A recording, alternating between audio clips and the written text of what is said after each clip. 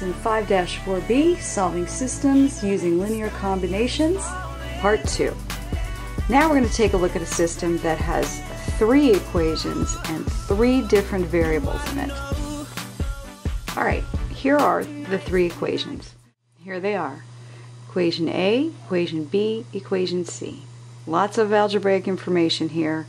We want to solve and find the single x, y, and z that will work in all 3 of these, or satisfy all 3 of these conditions. Well, what we're going to do is pick any 2. I'm going to start with equation A and equation B. And I'm going to rearrange these algebraically and find a way to get rid of one of the variables. And in this case, I think it's going to be the z. Because if I just multiply, if I take equation A and B, and I multiply equation A through by a positive 4, then when I add these 2 equations, the z's will drop out. So let me go ahead and multiply equation A the whole way through by positive 4, and let's see what that'll look like.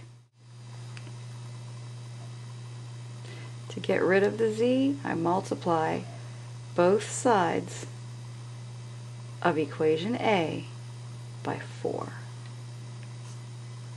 And I get 8x plus 12y plus 4z equals 52. So that was just straight distributive property and then multiplication right here. Alright, so now we have a new equation A. Now directly underneath that, we're going to put equation B. Again, the purpose is to get the z to algebraically remove. Okay, so if I now add this new set of equations here, I will get 13x plus 10y is equal to 59. Alright, so now here we have an equation in 2 variables. Now I'm going to go back up to the original system and I'm going to pick 2 other equations. First I used A and B. I think the next thing I'm going to use is A and C. And I'm going to get another equation in just 2 variables. So then I'll have 2 equations in 2 variables, and I'll go ahead and I'll use those 2 equations to solve for 1. I know it sounds a bit complicated, but here, our goal was to get 2 equations in 2 variables. I've got the first one right here.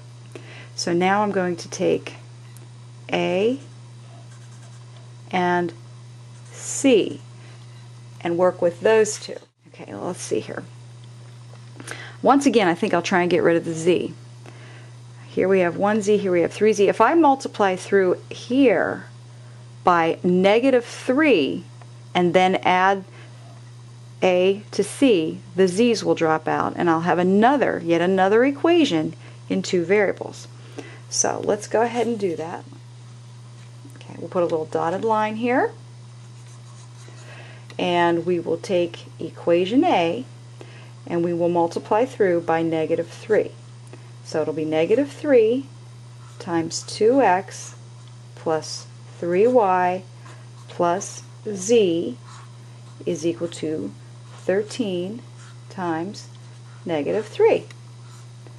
Alright, so we're multiplying by negative 3 on both sides of that equation.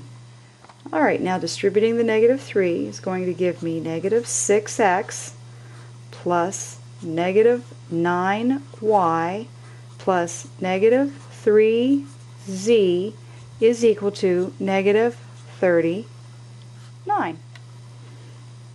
Alright, so now we have an altered equation A, and directly underneath that we will rewrite equation C again. We'll bring this down here, put it underneath, so that'll be 4x plus 5y plus positive 3z is equal to 25. Okay, now here then is our second set of equations, and notice what's going to happen when we multiply, or not, when we add these together. Those guys will add to 0, and we will get negative 2x plus negative 4y is equal to negative 14. So here was the first equation in 2 variables, and now here is the second equation in 2 variables. Now we're going to take these two that we created, algebraically we created these 2 equations in 2 variables. Now we're going to put those two together into a little system, and we will solve.